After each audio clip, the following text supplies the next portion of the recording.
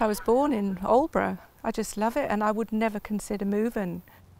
I run my business from here and put everything, every penny I have into this little cottage for a future because it's so peaceful, and leave to my son one day. I just love where we live and I love the cottage, the village life, the people, the quietness. But if this substation is going to happen, it'll all be destroyed. If they're allowed to do this, it would be devastating. Where I'm sitting right now, if you can see behind, it's so peaceful and beautiful.